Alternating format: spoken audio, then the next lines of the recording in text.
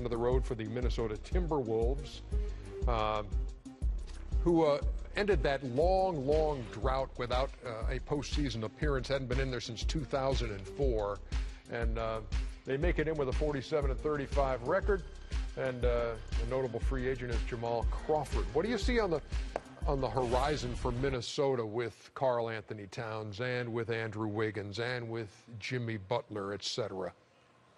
They're a young team that plays old school basketball. We've been saying all year with those guys out on the wing and him in the middle, got to let them go. We all know Tibbs is a hands-on type of coach, but I think at some point you got to let those guys go, and you just got to let them run. There's no reason they should be coming down and setting it up all the time. On misses, you should go. We're not calling plays, push it up, run on the wings, cat, you run down the middle, post up, seal. And then, if after, timeouts and after dead ball situations, then we can get in discipline mode and call plays. But at some point, he's going to have to let these young fellas run. 100%. I've been saying that all year. The thought of Jimmy Butler on one wing, Andrew Wiggins coming to be full speed, Teague in the middle, and Karl Anthony Towns, who's probably the fastest big guy in the league, that's frightening. But they never run. They walk the ball up and down the court. They run a play every single time. They got to make a decision on Jimmy Butler because, they gave Wiggins the max.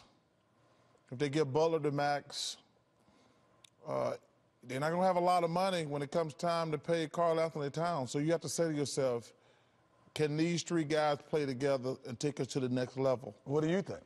I do not think they can. Okay. So when you say they can't, who is can't? Well, I think they don't have a high ceiling as constructed because I don't think they have enough diversity unless they're going to change the way they play. But they got a good team.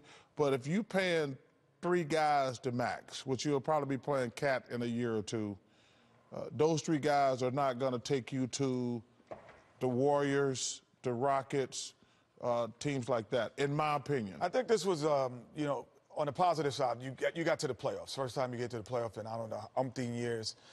So that's a positive. So they got to experience that. But I will agree with both Charles and Shaq that you'd have to open the floor up.